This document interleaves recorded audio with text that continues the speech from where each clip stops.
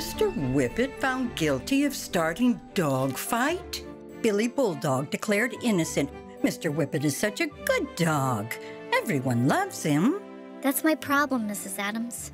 I reported the facts, and now the pups are mad at me. What do I do?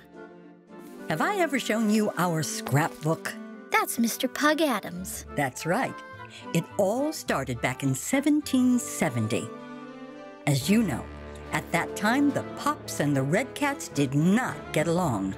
One night, there was a big argument, and things took a bad turn. The pack was sure the Red Cats had started the fight, and they were ready to call them guilty without a fair trial.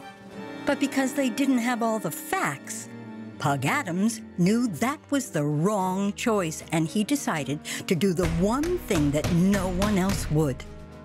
Those Red Cats deserved a fair trial and equal justice, so he became the Red Cats' lawyer.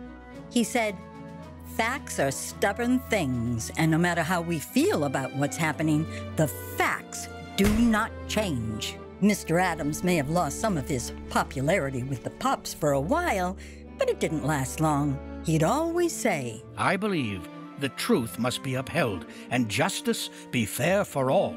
If you live by that rule, you'll always do the right thing." Yes, Mr. Adams.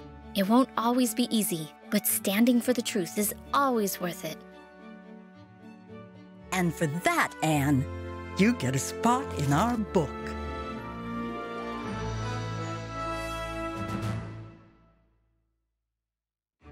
Today's tale is about John Adams and the virtues of truth and justice. Adams believed that in a free country, everyone has the right to a fair trial.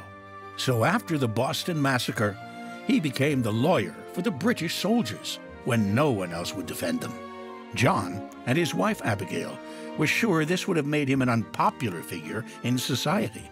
But instead, it proved that the colonies were capable of upholding truth and justice. He would later go on to become the first vice president and the second president of the United States.